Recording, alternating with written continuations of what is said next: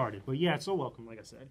So anyway, to let you guys know, okay, if you don't know anything about me, don't know anything about what I do, you've probably been seeing me lurking around doing stuff throughout the convention and such. But my name is Jakejames Lugo. I'm a gaming journalist, gaming media personality, content creator, podcaster, writer, etc. I've been published in a bunch of different places, including IGN, including Playboy, including Switch Force or Switch Player Magazine, obviously YouTube, the Coalition, which is where I'm at now. I'm the senior editor over there. I've been on a bunch of other websites, the freelancing, doing a bunch of things. Okay, so I know a lot about writing and making content about games. And I always felt like, a lot of people that go on YouTube or like write and do stuff, they don't always do panels or discussions like this, to give people, some wisdom, some knowledge, some food for thought about doing stuff like this, because there's a lot of people that want to get into it and it's very highly competitive, but sometimes people don't want to share their knowledge. And I'm always like, you know what? Let me talk to you guys about it and give you guys an inkling, from my perspective about this type of stuff. So throughout any time, feel free to ask questions, as I'm talking, because again, I know it's early. Everybody didn't have coffee. It's like blah. So, and on top of that, it's an early panel, so I didn't even think there was going to be a lot of people here in the first place. I was hoping more would come, but early panels, nobody ever comes, especially after Saturday night. Like, it's like horrible. So that is true. So anyway, I do all this stuff, and even now I'm on YouTube. Again, if you guys want, definitely check out my YouTube channel. Even on your phones now, it's Jakejames Lugo on the search bar, but it's youtube.com/gamerswithgains channel, and I upload new reviews and other content every single week. Like, I try to do consistently all the time. And that's one of the things I want to make a point about. No matter what type of discipline or what type of thing you're into, consistency with making content is a really important aspect of it, because not only you retain and build your audience, but you also really hone your craft. You really get good literally with your skills, whether it's on Twitch, whether it's writing, whether it's publishing content, whether it's making YouTube videos, etc. Doesn't matter. It's that creative muscle is literally a muscle. You just got to work it out constantly and use it and use it and use it, and you get better over time. One of my inspirations, one of my role models, and even I would even say a mentor in some cases. Anybody know who Greg Miller is? From IGN, formerly of IGN. He's Kind of Funny. You guys ever seen that? If you guys are ever into content creation or streaming and stuff, look him up on YouTube. Look up Kind of Funny, because they make a lot of great content about gaming and other stuff too. But they started off coming from a bigger outlet, going into the YouTube world and actually building up their brand and their company from there. Now they're like over 250,000 to 500,000 subs, crazy rabid audience. They do stuff, but their consistency and their drive, as a unit to do stuff really made them become a thing, even though they had their background from IGN and stuff. So, any questions, comments, concerns? No? Everybody's too tired. Everybody's like, chill. Yeah, the seats are like that. But, what else can I say? Like, so, truth about the games industry, games media and stuff, a lot of people have a lot of misconceptions about it. A lot of people always say about one thing or another about games journalists. Everybody goes on Twitter, obviously, I would assume, see stuff about gaming journalists or games media. A review comes out for a game and everybody's mad at the outlet. Everybody's mad at IGN. Like, oh, you gave Call of Duty another 9 or 10 out of 10. Well, you gave this game over here a 5 out of 10 or a 6 out of 10 or whatever. People while out. When my own review that I did for IGN for Naruto, I did it for Naruto Ultimate Ninja Storm 4. And I gave it a 5.5 out of 10 because I felt like the game wasn't that great. But I also wrote the guide about it. I actually wrote the IGN guide for it. So I played the most that game than anybody else in the world at one point. And everybody hated me. The Naruto fans came at me in droves. They were vicious. These guys wanted blood. Like, I was talking about their beloved anime game, and they were upset. Like, really bad. You can't please everybody. Exactly. Like, but the thing is that everybody, at least the common misconception is that people that do these reviews or make these pieces of content are out to get their fans or out to get the communities. And that's not true. One of the biggest things that I see with IGN specifically is that they've had reviews like, for example, the Pokemon games. Everybody remembers Pokemon Omega Ruby, Alpha Sapphire? Too much water. Too much water. That was a meme. I know the person that made that review, and that became a meme. And she was trying to make a point about, the entire game is based around surf. There's a lot of surfing around and a lot of water-based HMs and stuff like that. That's what she meant by that. But it became a meme to show like, oh, they're criticizing this game and saying that it's bad when it's actually good, trying to discredit them. And that's like a thing that's passed around constantly for no reason. Like, they just constantly say stuff like that and really demonize the outlet. And it's not just IGN, it's Kotaku. Everybody knows Kotaku, right? Everybody's like, oh my god, Kotaku's doing all these clickbait articles and stuff. It's like pretty insane. But like the big misconception is that these people are out to get these communities or these games, and it's not true. These outlets and stuff, they're made of multiple people, many people. Sometimes people that have nothing to do with those reviews that everybody's mad about get thrown in the same boat.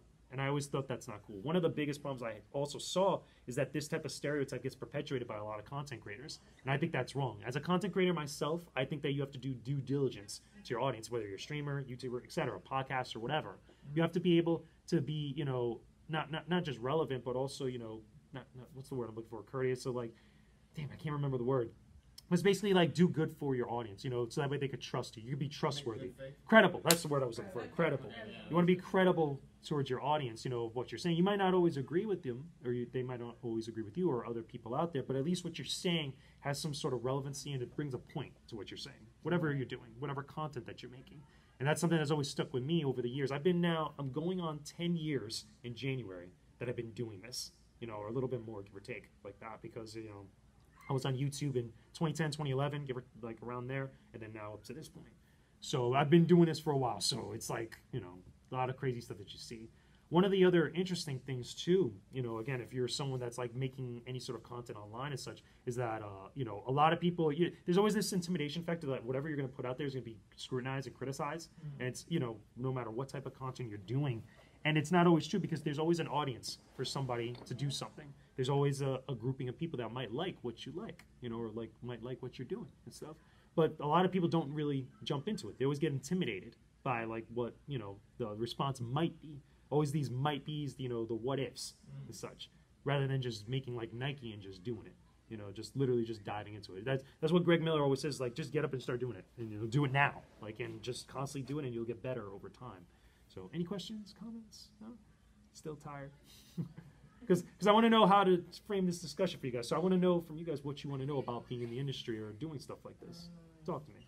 So I watch plenty of YouTubers, and I was wondering, what's your opinion on YouTubers who are mostly reviewers who are mostly known for giving angry, caustic, like Angry Joe or etc. Yeah, I love Angry Joe. Yeah, me too. I met him. He's dope. He's a cool dude. dude. Most of the time, I like his stuff, and I was wondering, what's your opinion on those guys? Here's the thing. Sometimes the personality and the gimmick could overshadow the individual. Like, Angry Joe's not always angry all the time. Like, you know, it's fun. And he over-exaggerates it because people, you know, they watch the videos for that, and it trends for people. And sometimes the fans, the viewership, the audience kind of disassociates that with the individual. They think like that's them all the time, 24/7. That's not true.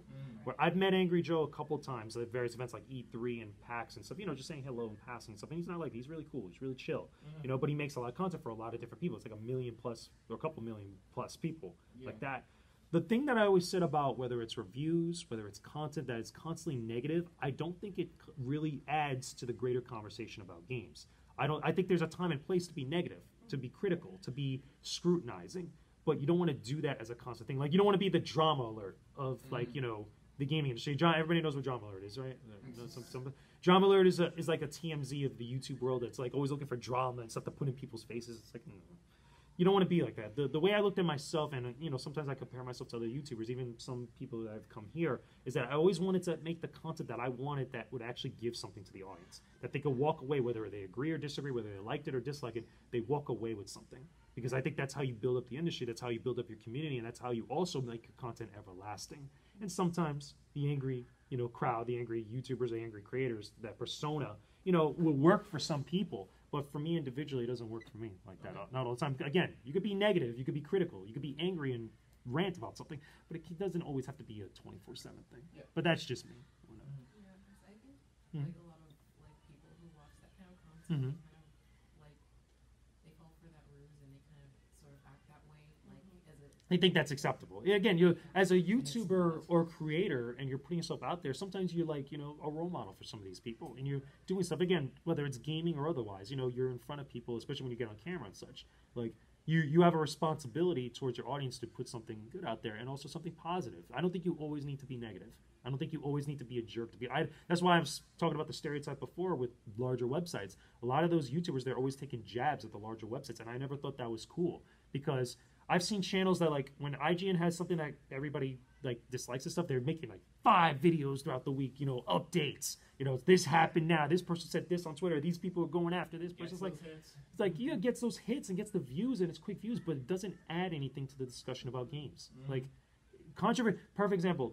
You guys remember the thing about the IGN plagiarism thing? Did you guys hear about this? Okay, it was earlier, like last year. Yeah. Okay, so to sum it up, TLDR. basically, you know, there was a guy named Philip Mewson that got hired as the Nintendo editor at IGN, and he plagiarized a lot of people's work, you know, from their videos to make his own video content. It was a big deal. He got fired immediately. I know some of the editors there that was dealing with stuff, and I felt bad for them because it's like, yo, that's not their fault. Some dude was being a jerk and plagiarized all these. There was a lot of people. Let me put it this way: he was so bad at doing this. He plagiarized. Jason Schreier from Kotaku was like, wow, he plagiarized this stuff. He probably did more. So the guy was like, yeah, go find it, Jason Schreier. I dare you to find more. Jason Schreier went and found more because everybody else found it for him and exposed him. Like, you want to talk about an L, a big L, the biggest L I've seen somebody take in this industry because he did to himself. He played himself. You get all the memes and stuff. But basically, that person messed it up for a lot of people that work at IGN that didn't have anything to do with this. He was plagiarizing his own coworkers. And they're getting blamed by the audience for this stuff. It's like, oh, IGN is plagiarizing this YouTuber and all this. I was like, yo, there's like hundreds of people at IGN that didn't do stuff like that. Like, you know, you can't be like that. And sometimes YouTubers that are doing that type of content, you know, they're constantly perpetuating that. And the audience doesn't know any better sometimes because they're going to follow whoever their favorite YouTuber or creator is. So I think it's the responsibility of the creator, especially larger ones, to take a little bit much more proactive action and be a little bit more assertive and more mature, I think is the right word, about that stuff.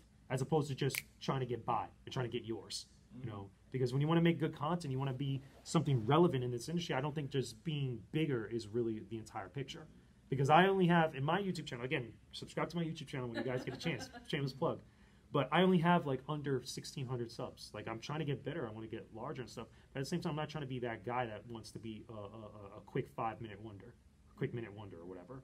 You know, I want it to be relevant. I want my stuff to be good and stuff. And I feel like we need more of that in the industry. On both the content creator side, the professional side, journalist side, the whole thing, the whole nine. So there's a guy I follow on YouTube who started doing this, I guess, in 2010, and he just did it as a hobby, and now he's huge. Yeah, he's larger. He's huge, and every time I watch his videos, I walk away with, you know, maybe I should go back and look at this game or something. Which is good. Which is what you want. You know, as an audience member, you want to feel that. You want, as a creator, you want to be able to do that because obviously that builds your audience, retention and stuff, but also puts out good stuff into the industry, good stuff, good karma into the world.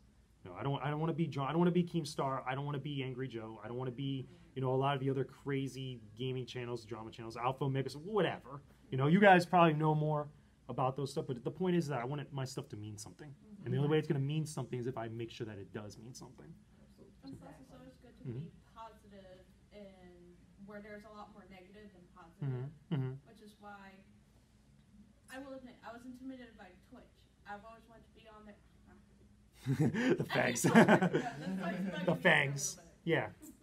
Anyway, and I was like, okay, so one of my friends who streams quite a bit got me into Twitch streaming, so I haven't quite found what I wanted, but when I play video games, I'm always positive, especially on Overwatch. Yeah, well, Overwatch could get vicious. It's hard to that's why I always go like, let's not do this. If someone starts commenting on my channel while I'm streaming, I'm like, don't say that. That's not right. That's rude. So it's always, I try to be positive, even though it's hard to do much. Yeah. Just try to be positive because there's so much negative. Of course, there's a lot of negative. There's a lot of negative. Try to be positive. So definitely we'll give you a Thank you. Shameless plugs all day over here. Need all the shameless plugs. But yeah, thank you. Appreciate it. See, nice. It's working. I'll have to do it when I get It's working. Tell everybody. Here's the thing too, okay? Because one of the things I find, again, since we're talking about the truth about the industry, what I find is that a lot of creators and a lot of even media personalities don't always give back to their audience stuff.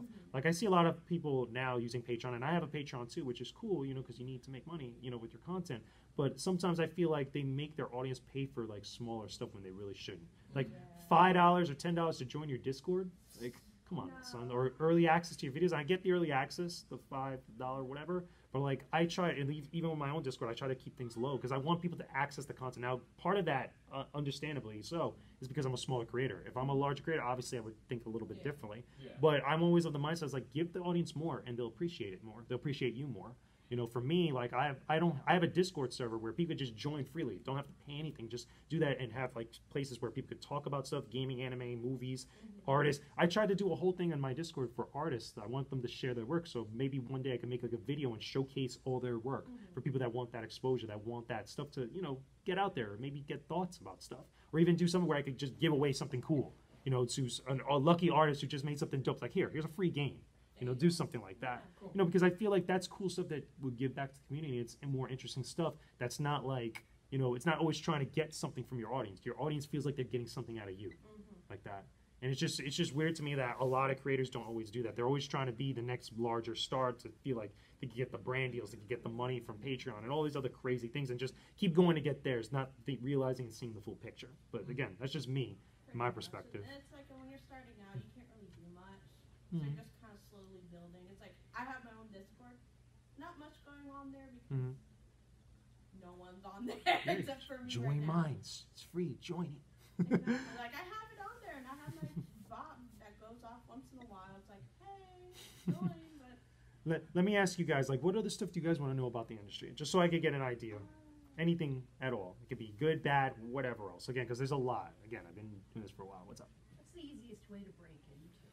The easiest way to break in is just to make content. You know, like I said, just constantly, all the time. You know, put it out there and make stuff consistently. You know, that's the easiest way to get your foot in the door. Or talk and go to events, talk to people. Because there's other things that you could do. A lot of people always say, go to events, talk to these people, like harass them and stuff. It's like, no, don't harass them. Don't be that person, just like harassing mofos. But like, actually go and be proactive in some of the stuff. You know, go to an event, you know, show your stuff. Be like, hey, I have this backlog of YouTube videos and dope stuff that you would love to check out. Or go see some of your favorite creators. Be like, hey, what's up? I do stuff too. You know, a lot of people get caught up in the idea of like, you know, the celebrity of it. Like, you know, meeting your favorite creators, like, oh my God, fanboy, fangirl and stuff. That's cool. But like, these are also people too who are also in the same position that you were in. And probably the same position I'm in now in some ways. You know, so they're people too. So it's nothing wrong with actually putting your stuff out there, going to talk to them, and actually, you know, marketing yourself a little bit. A lot of this is marketing, a lot of this is branding, such. But like actually doing it, and actually having something to show and bring to the table. You know, eventually the audience will see it, and people will see it. That's one of my biggest struggles now, personally, for me, is that I have a lot of dope content. Again, when you guys watch, you'll see I have a lot of dope content, but not many people are really seeing it. I don't have a spotlight on me, so I'm not blowing up as much as I might want to. So I have to constantly keep putting stuff out there, so hopefully it clicks in some way, so people can see it and stuff. So that's the best way, at least in my personal opinion, to break in any industry, but specifically with content creation and gaming like that. That's how I've done it so far with everything. Any other thoughts before I continue? Thoughts? Anything? I guess something I've been curious about for a while now is that considering Nintendo is basically headquartered in Japan, how easy is it to approach them compared You mean to like say, companies? Sony and Microsoft? You mean just companies in general? Yeah, like compared to other companies. Yeah. So, believe it or not, there's a headquarters here in the United States in Seattle. That's for Nintendo. It's Nintendo of America. Oh, okay. They have their PR called Golin, which is like their firm that they do a lot of Nintendo PR stuff. Here's the thing about games. A lot of people think that getting into this stuff is getting a lot of free games and free stuff, which there is an element to it, but it's not the whole story. It's not, and it's not something you gain so easily or overnight. You know, I have some horror stories I can tell you about people coming up to me and be like, yo, you got contacts for such and such developer or publisher for games and stuff? I want to know. And then when I tell them no, they get mad at me. It's like, oh my God, I had a whole dude, right, that hit me up on Instagram asking about Turtle Beach headsets. Because I do a lot of headset reviews at Turtle Beach, so I have a lot of Turtle Beach headsets. I got like over 20 of them, which is cool. It's awesome. It's dope. Hearing that at first glance, it's awesome. Not realizing the other part of that story is that I built that relationship with that company for years. So they could look at my stuff and trust me and be like, oh, this is someone whose opinion can matter about our product. Because we're giving him like $200+ headsets. This is expensive stuff. We should make him go buy it instead. But they trust me enough to actually warrant my opinion and to share with their audience and share it on social media. He didn't understand that. And I tried to explain to him, I was like, no, I'm not going to give you a random contact for somebody that I know, because it's like giving your friend's number to somebody you know that you don't know. It's like, you don't do that like that, especially when you don't know the person who's asking you. And they got upset, wrote me a whole essay on my Instagram DM about this. I was like, and they got mad at me talking about, oh, you're not humble, you know, you're really uptight and, you know, pompous. I'm like, excuse me, sir. Like, you need to understand, like, you just don't do that. You need to come correct to someone to ask them about that, but also you need to show what you're doing. You don't want to just give somebody, because a lot of Instagram models, I guess you call, or Instagram people think like that because they want to be a social media influencer. That's the new hotness right now. You got an Instagram, you got like what, 50K? So now you just start getting free stuff. Like, no, don't work that way, baby. I wish I had that money. But to get back, yeah, right? I wish I had that bank. I That'd know. be amazing. But here's the point also to get back to your question. Companies, again, they vary of all shapes and sizes. Different games developers and publishers. Indie developers are the easiest to work with because they're much smaller and they want that exposure. Bigger companies, obviously, is a little bit more complicated because they have a brand to protect. They have people that they have to deal with. They get requests from everybody constantly. Even with as long as I've been doing this, there's sometimes, when I'll go to request a game and stuff and I won't get it, for one reason or another. Because popular game, only so many codes to give away, product to give away, things like that. And it's not the full picture.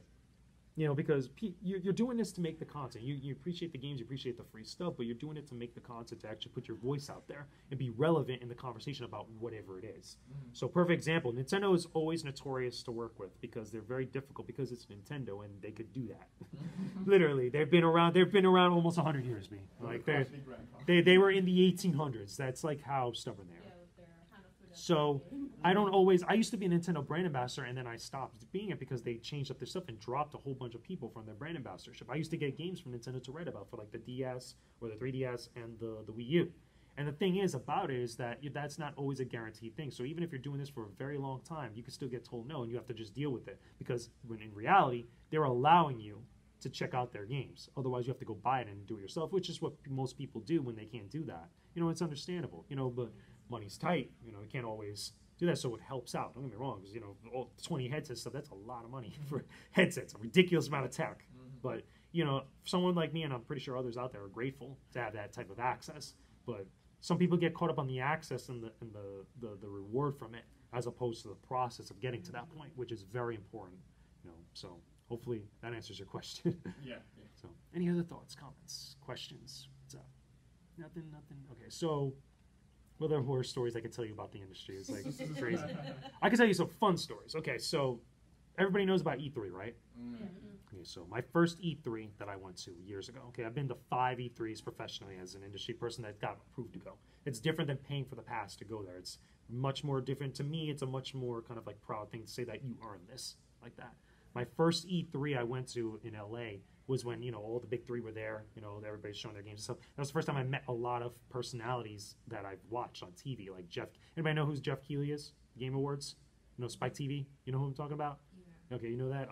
What is it? Adam Sussler. Anybody know G4? X-Play? I used to watch him all the time. Adam Sussler is one of my biggest role models, and I finally met him for the first time there. That's awesome. Morgan Webb, what is it? Marcus Beer, the Annoyed Gamer, trying to think of other people. Oh, Cliffy B. I met Cliffy B for the first time. A lot of these people, and it's cool. I don't say that to brag, but I say it's like there was a reverence to this when I was there. It's like, I'm around. I was watching these people on TV, on G4, and now I'm next to them as a colleague. That spoke volumes to me, and that really inspired me to keep going with this. That's when my first E3, when I went there, everything clicked for me, and I wanted to be a part of this for the rest of my life. Even though it's a lot harder now, there's a lot of struggles and stuff, but it's still something I'm proud of. Still something I feel like, it's important to me. And a lot of other people don't really realize that. For a lot of people, it's like that for many people who are in the industry. One of the coolest moments that I had from that E3, I went to an after party for Bethesda.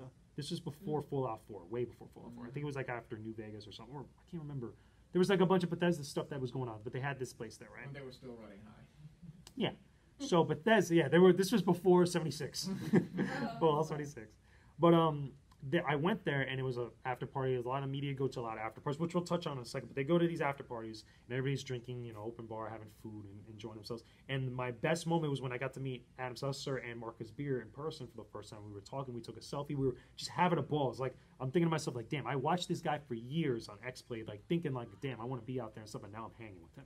And he actually gives a damn because he sees me as another colleague that's been working on this stuff. And then added more to it that next day, or the day before, or the next day, went to the Ubisoft press conference, and he was there too. We were walking by. He's like, hey, how you doing? Little things like that just spoke volumes to me, knowing that I was a part of this stuff. And like that, those are the cool moments you hardly ever hear about, in the Twitter, space or the social media space, because everybody's like, oh, this person gave this game this review. This person was being a jerk on Twitter. This person said this and that. It's like, that's the stuff that gets, overshadows everything else rather than those cool, fun moments for people that are in the industry, because the audience doesn't really see that and such. So, comments, concerns, questions? I'm going to keep asking so I can keep you talking. Yes, I'll take some candy. That's awesome. It's granny candy. It's granny candy. Oh, okay. I know what you're talking about. Let me get one of those. I've been See? trying to get For rid of YouTube, those right? bags Grabbing for this. 3 days. Nice. I'll take like the little 2 ones. There you go.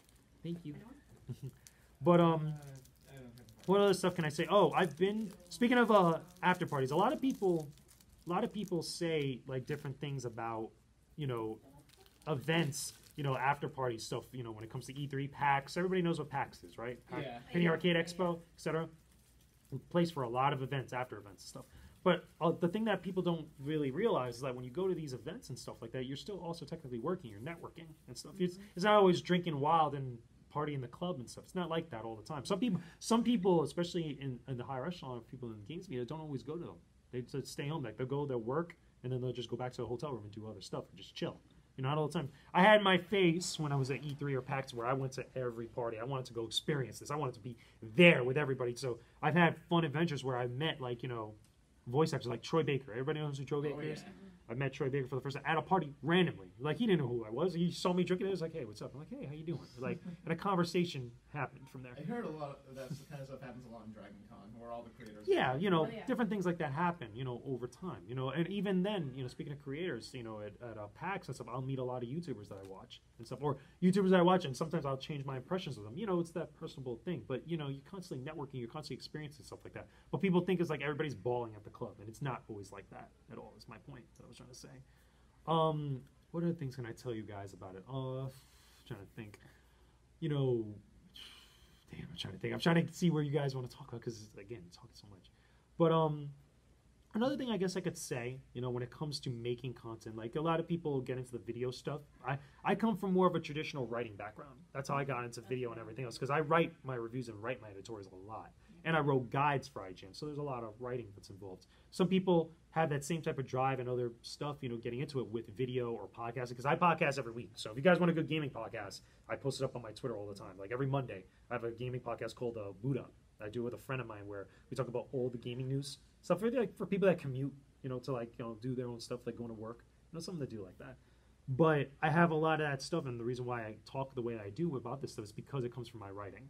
Because I like to really get deep into the conversation about games and the idea about the industry and things like that. Because I always felt like it makes you a better creator and all this other stuff if you know how to write. Because you think differently a little bit. You know, when you put out your thoughts to pen and paper or you're typing and stuff, you start to formulate sentences and ideas and concepts and try to get deep into it. It's different than someone just winging it on camera. It's a very different. You could easily tell the difference between people that make scripts when they do stuff and people that don't, that just do random stuff.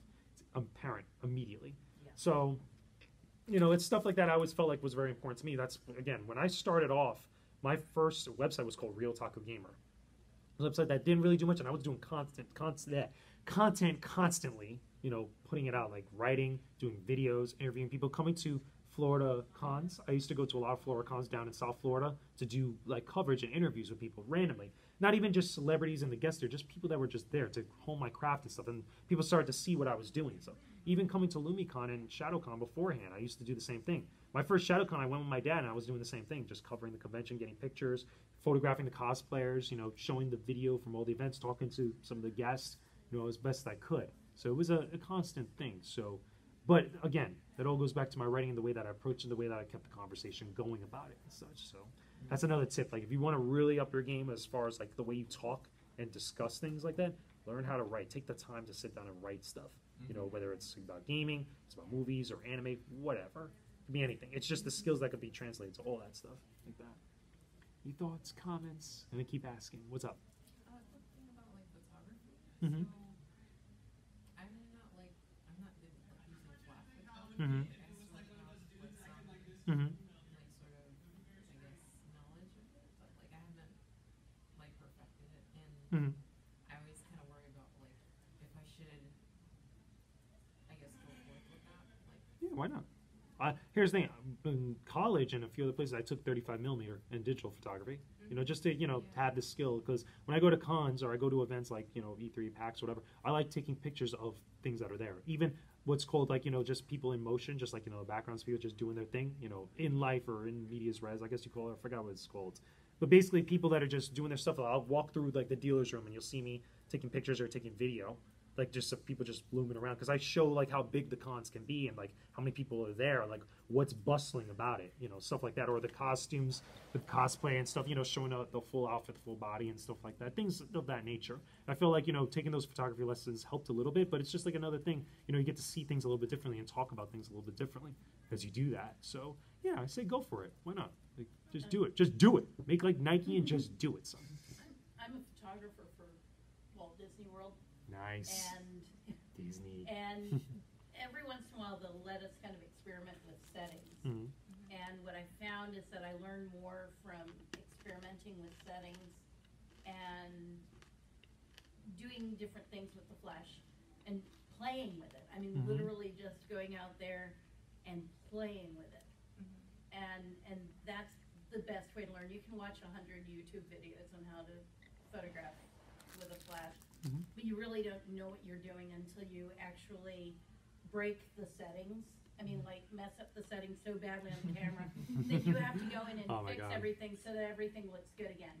It's like driving into an unknown area and getting lost so that you can find your way out. It's funny you mentioned that, right?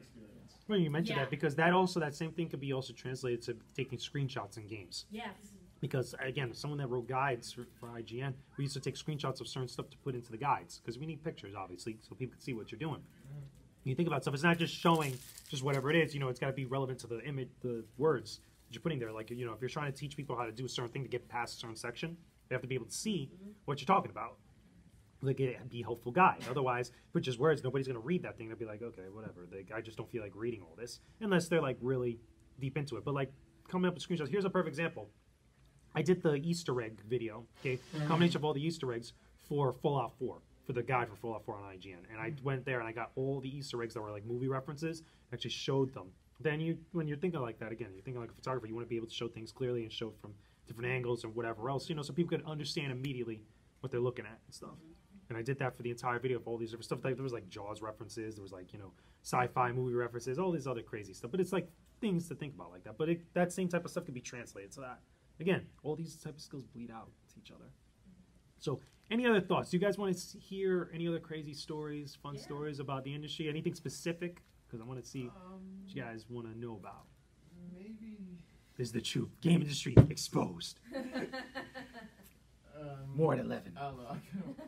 Well, it's 11:36, so. I was, No, we got plans. Oh, shoot, I gotta go. Go ahead. Thank you. No problems. Thank you for coming. I guess, do you have any stories about where a company clearly messed up and was trying to do damage control? Oh, okay. I got some fun. that's a good I got some good ones. I got one where a company did not like what I said about a game and tried to get the review taken down and somebody else to review it. Oh. So, I forgot the name of the game, but it was a remaster re-release, HD re-release of an old game on PS4. And the game, when I was reviewing it, crashed a lot. When a game crashes on console, it goes back to your dashboard and stuff, and it doesn't, again, it's not good. You got to tell people about that. It's like, yo, it happened 5 times to me. It's like, yeah, it's like, how did this get past beta or whatever else, you know? So I put it out there. It was actually a guy that apparently worked at IGN for a while, that was there for like Old Guard way, way back then. And he was so upset with what I was saying about the game because I gave it, I think it was like a 20 or a 30 out of 100 because it was really, because yeah, the game crashes. Like, crash file, you can't play a game. You're not gonna pay $60 for a game you think's gonna crash after like 10 minutes. Get out of here. Like, so I said that, and he didn't like it so much. He actually wrote both to me and to the editor-in-chief saying like, "Hey, I feel like this review is wrong. It's disrespectful. It's not giving it a chance. I feel like some things are a little bit inaccurate. You know, can you please take this down? Or we would appreciate if we would appreciate it if you would take it down and then have another person re-review the game." So I looked at that. I'm like, oh, excuse me, sir. That is hilarious. That is not happening. So what we did in response to, we didn't respond to him because we thought it was stupid. We actually did a short podcast about it, talking about it. Put it out there. And we tagged them. It was like, hey, guys, just let you know. We're not doing this. Like, yes, here's the problem. Like, sir, I understand PR. You know, again, I have a couple friends at PR that do stuff, and you have to be protective of your IP. And it's not like they're trying to do damage control all the time. They want people, like, they want things to be fair. Because I've had games where I've said critical things about it, you know, that I've gotten for free, and like, you know, the PR understands like, okay, I'm trying to do due diligence to my audience and be fair about it. Like I had games that I've had great relationships with PR for, like Bandai Namco, and like I love Bandai Namco because they're so cool with, you know, getting games out and doing different stuff and being variety. But sometimes I'll hate some of the games that they put out, like the 7 Deadly Sins anime game. If you guys remember this, there was a game for the 7 Deadly Sins. I've heard of that one. Yeah, it's not that great. I said it was bad, and they understood. I gave it, I think, like a 50 or 60 out of 100, but it was not that great. It was kind of mediocre. And I said that, and they appreciate, like, okay, we appreciate the honesty, because they look at all my other reviews and they say, like, okay, I'm not like one way or the other, even though they would appreciate every game they get 100 because it helps them out with people buying their games. But they understand that my opinion is supposed to be, you know, to judge a game fairly, you know, just to be honest about it, and they appreciate the honesty. But there are some other companies that sometimes don't do that. You know, sometimes you'll get one like that that'll be like, oh, if you don't give us 100, we won't work with you ever again, and that's bad. That's stupid. You don't want to ever see something like that, but it happens every once in a while. You know, what's up? Have you ever had a company go back and fix things? Like when you fix it have- after I reviewed it? after you Oh yeah, reviewed all the it. time. The thing is, I'm not going to review it again. Like Right. there are times where a game gets updated, and that's different. There's difference between getting an update and a patch and getting a re-release. You know, perfect example, right? Catherine.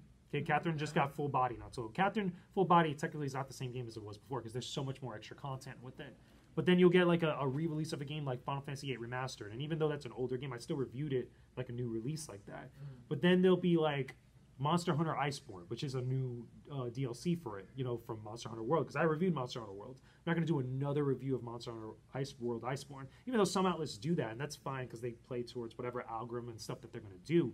But I give it an impressions. I wrote up an impressions about what was going on and my opinions about it, because I was still giving my thoughts about it without having to do another review of that sort. But sometimes games and companies will do different things that they'll go back and actually talk about stuff, you know, or they'll update stuff again, you know. But again, it's to my discretion as like the reviewer or the creator or whatever else and stuff. So, any other thoughts, comments about the industry that y'all want to know? Stuff. Hey. But you guys want to hear more horror stories or more crazy stories? I'm trying to think of. I like horror stories. Okay, so see if I can think of a good one. Okay, I can think of a good one that a guy was like super. Okay, this guy was super rude to me. Okay, so it's actually a content creator from a while back. He actually has a Guinness World Record. So I go around a couple years ago, and I'm trying to talk to other creators, YouTubers, and podcasters stuff to be on my talk show podcast that I do on my YouTube channel, because I like talking with people. I call it definitive discussion, where it's like we deep dive into a topic where they're an expert about, that we could have a definitive discussion about that topic for the audience. That's the whole gimmick and premise behind it. So one of the ones I wanted to do was about building communities. I wanted to have a discussion about, okay, generating an audience, getting people together, getting people to be a community in the eyes of, like, you know, online and stuff, you know, different things like that. So I went to a guy named EMP Triforce. Triforce is one of the guys that apparently not only ran Empire Arcadia, the fighting game competition thing, but he also was one of the people that has Guinness Book of World Records, you know, for like old NES games and all the classic games and stuff. He walks around with a power glove, whatever, okay? And that's cool. That's dope. Here's the problem, though. Okay, so I go to him, we connect on Discord. I'm like, hey, you know, I would love to talk with you, chat with you, and do all this different stuff.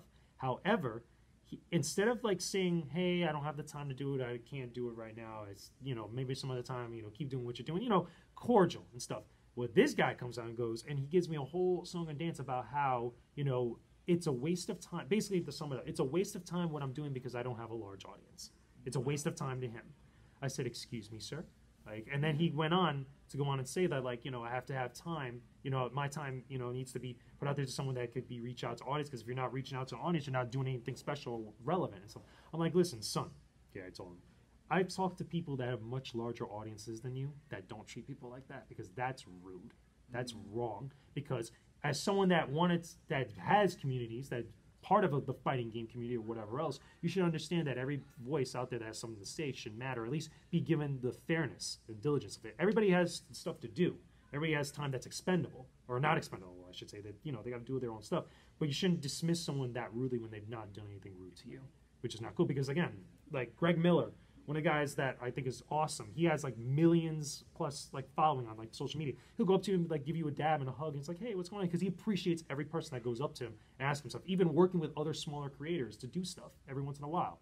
You know, there's people like that. There's people like James Chen. So again, since we're talking about the fighting game community, one of the most best fighting game commentators out there came on my show just because he loves talking about fighting games, because he likes doing that stuff. So that type of attitude I always thought was rude. But after I told him that, he literally listed all his accomplishments on Discord about what he does, all his records, all the money he's made, all the stuff that he's done. And he's trying to tell me, he said, and I quote, I'm not even joking about this. He goes, "Welcome to the real world."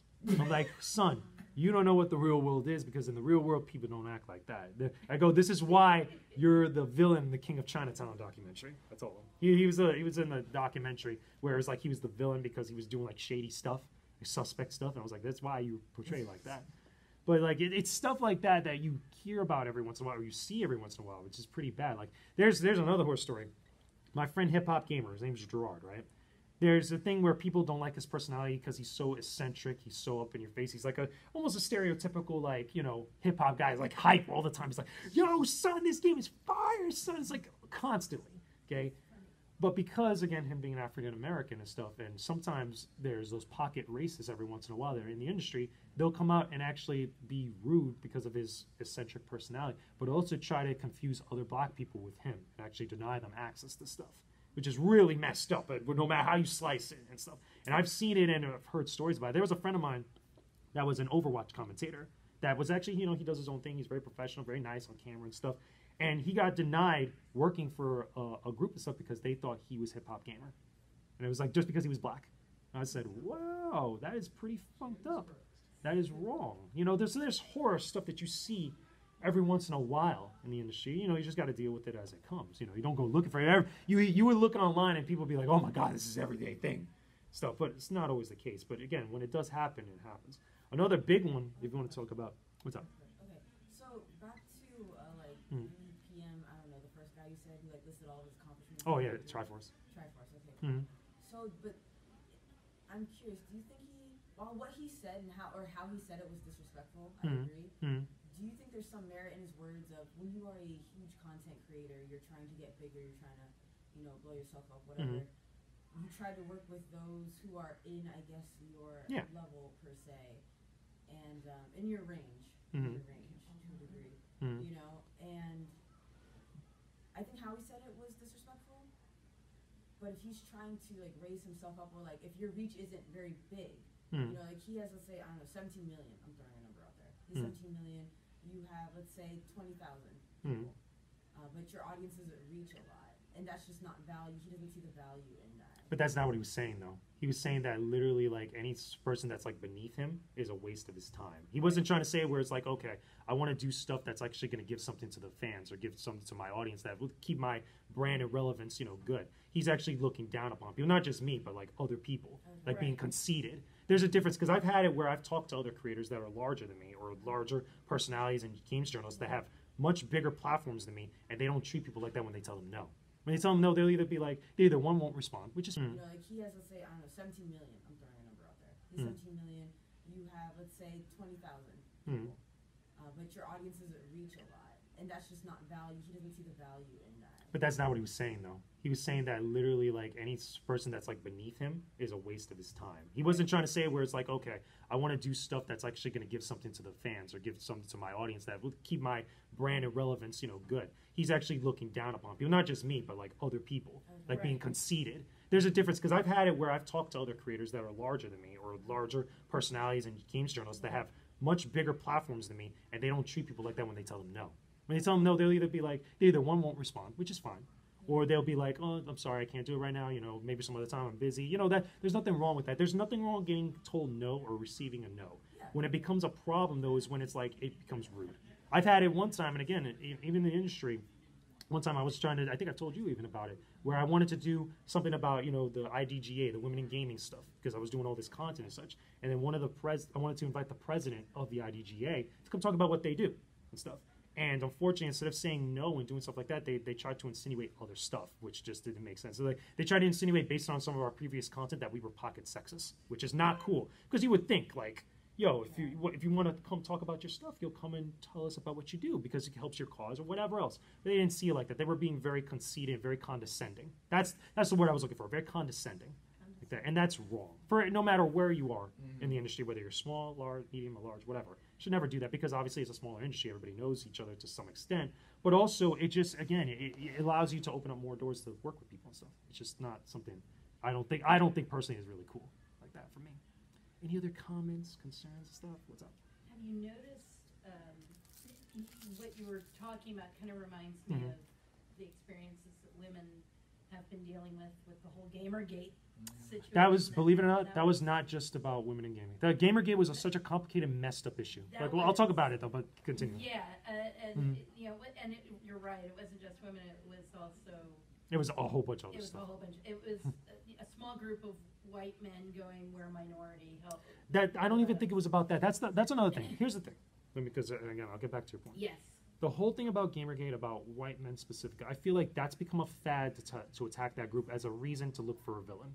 It's not just white men that are being racist or misogynist or whatever else, because there's like that of all people out there. The problem is, though, is that when it goes on social media, the messaging gets so convoluted and messed up, it becomes something that it isn't. Because, yeah, obviously, women in gaming is an important thing. Obviously, minorities and other voices in gaming and any sort of industry is an important thing. The problem is when you try to weaponize that and when you try to actually attack everybody else that doesn't agree with you. Perfect example. Everybody knows who Nina Sarkeesian is, right? Everybody knows who that is. Feminist Frequency, women gaming, all that stuff. There's nothing wrong with that cause, but like you don't have to be constantly going at people about stuff. I got into a whole discussion about it one time, or a debate even about that, where it's like, oh no, if you're against what she's doing, you're wrong. You're not part of this stuff. It's like, no, that's not the case, because real feminists aren't out here trying to attack men. Yeah. I mean, if she calls herself a feminist, that I feel that word's been demonized a lot. Yes, it has. But it's more that, like, listen, the cause and the goal is noble, and that's good for any industry, especially in gaming, where we're predominantly mostly men.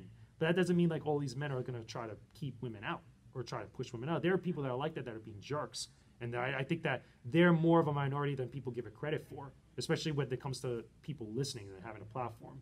But the thing is that you want to be able to have the people out there that are talking about that stuff, but also contributing and presenting in a way that people are going to take it in.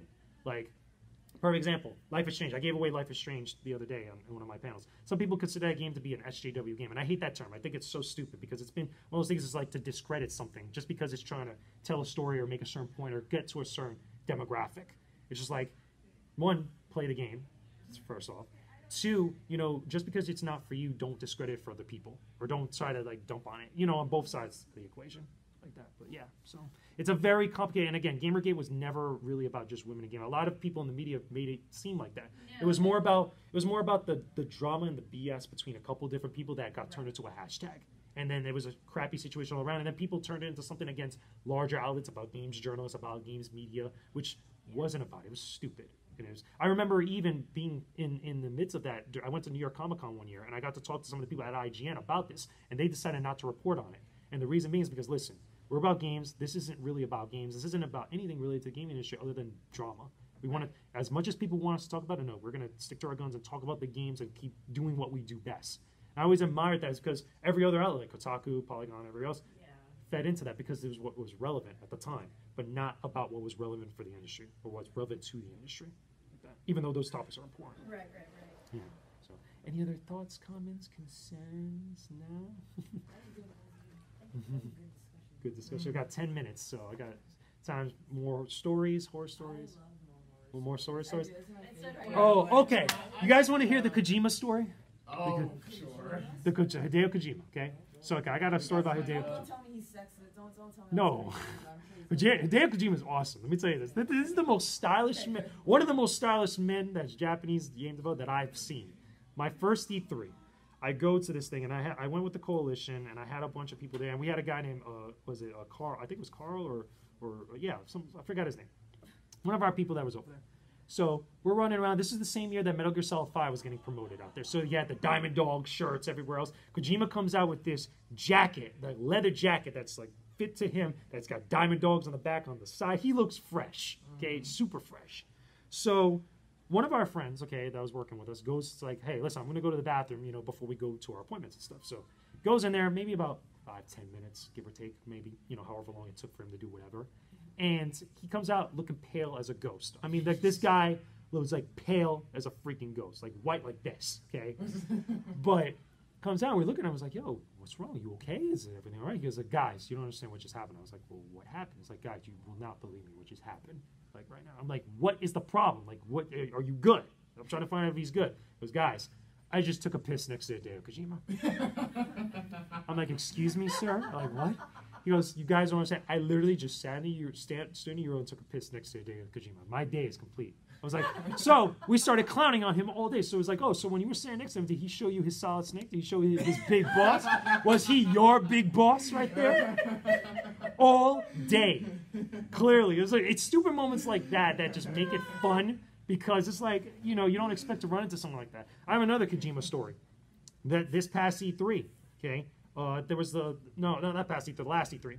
There was a statue for Death Stranding for Norman Reedus, the big maquette statue and stuff that was promoting near the PlayStation section, and Hideo Kojima was being sneaky, like going around because he made Metal Gear Solid. He's gonna be real sneaky like that with his little camera and stuff. Standing in line with all the people waiting in line to take a picture with this thing. Now, mind you, this is his game, right there. So the people there, he's not someone that you would easily look over. He's recognizable because he's famous. Okay, so we're standing in line, and I recognize him, and a bunch of other people recognize him. It's like, oh shit, it's Hideo Kojima. What's he waiting in line with everybody else there for? He was doing it, waiting in line, because the people in the front that were running the line were like ordering people around and stuff. He wanted to see what they would do, apparently, and he wanted to go take a picture of the actual Maria statue. So as soon as he gets to the front of the line, the person there doesn't realize it's him and starts ordering him around and stuff. Until finally, you see that moment on the person's face when they realize, oh my god, that's him. He made this, but it was like a total 180 change on them, and he was just like goofing on them the entire time.